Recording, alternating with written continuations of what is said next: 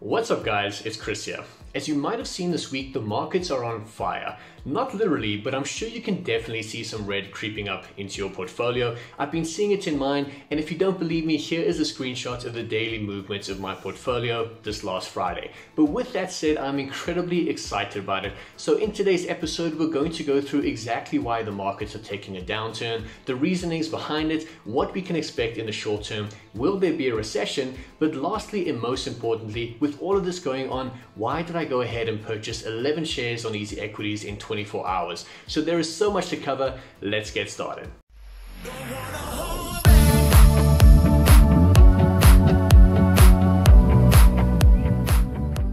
Okay, so first thing is first, how's everyone doing? I hope everyone watching here is doing great and enjoying your life, because regardless of the markets, that's what's most important. But speaking about the markets, let's jump right in.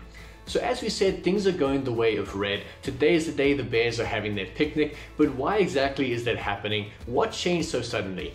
Well, for the answer to that, we have to cross the Atlantic Ocean to the United States of America before coming back to South Africa.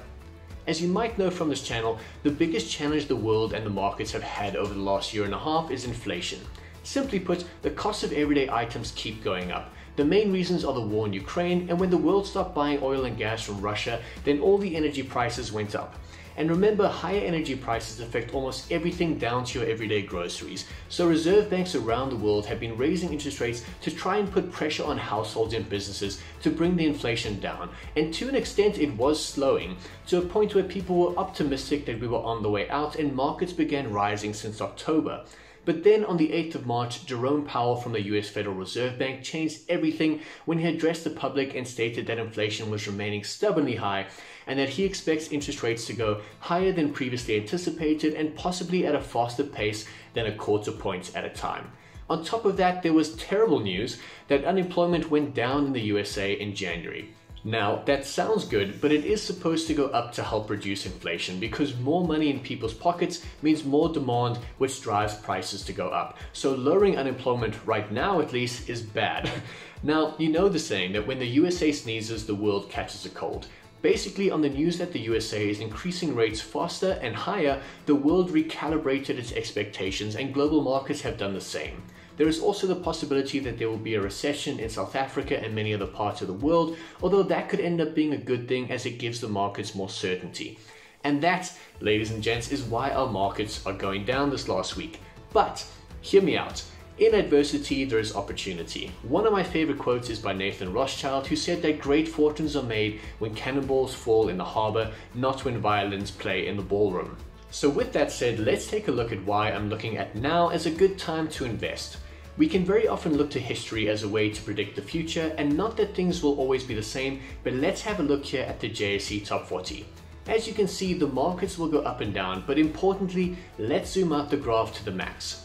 Here you start to see a story, which is that over time, no matter if the markets go through crashes and recessions, the markets do end up going up eventually and overtaking their previous highs. It doesn't mean it'll happen quickly, but at every point in history so far this has happened. So on that premise, it would make sense to invest in the market when it is as low as possible, so that when it comes up you can make the maximum amount of profit. Probably one of my most successful share purchases this year was with HSBC and Lloyds Bank, when I bought in a sudden downturn and subsequently made around 33% each in just a few months. So with that being said, you can now see the reason why I think it would be a good time to top up on some shares. Our main investment strategy is to find shares which we believe have long-term price value and dividend income, and to dollar cost into them over time, and that means to buy small amounts consistently over time to average out the buying price, also and especially when the market is going down. So when interest rates start lowering and the market starts rising, we benefit the most from the price gains. Alright, then let's take a look at the 11 shares that we have been buying. As you know, we always buy into three main indexes, the JSE Top 40, the S&P 500 and the FTSE 100, but on the 8th we topped up our South African portfolio.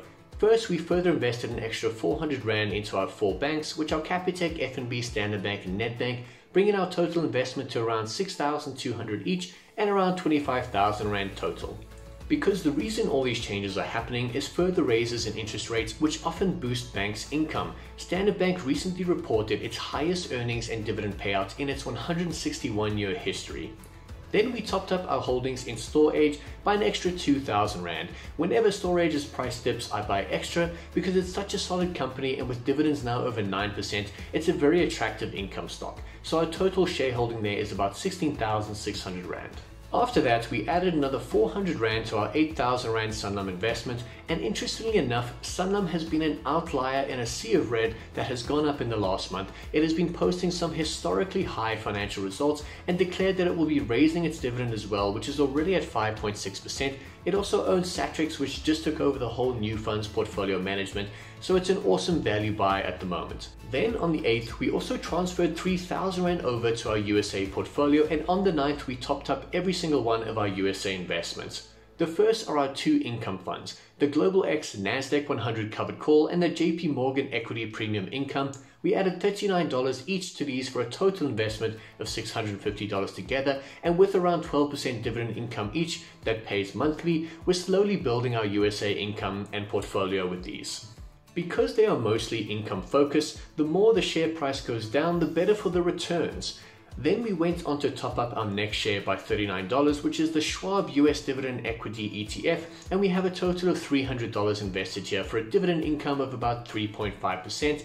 This is an ETF that tracks good US dividend stocks, so again, lower market means better share value and income. Next up, we also bought some additional shares in Simon Property Group, which right now is offering about 6% income in the US property market. So I topped this up by $40.85.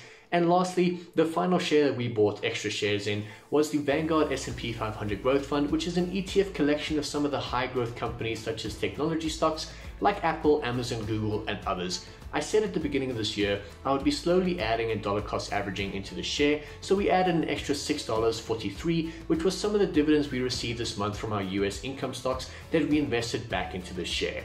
So in total, we have $142 here, and we'll keep adding and investing.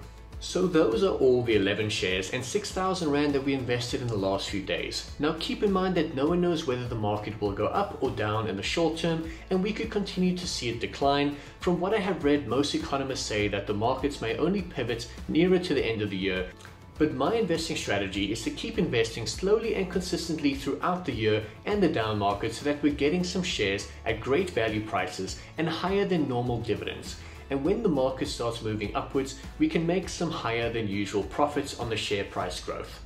A great example of this is our index funds, which we've been investing the same amount every single month for over a year. And because of that, even in these down market times, we're in a profit for every single one of them, as much as 11% for the UK's FTSE 100, because we kept slowly and consistently buying into the market.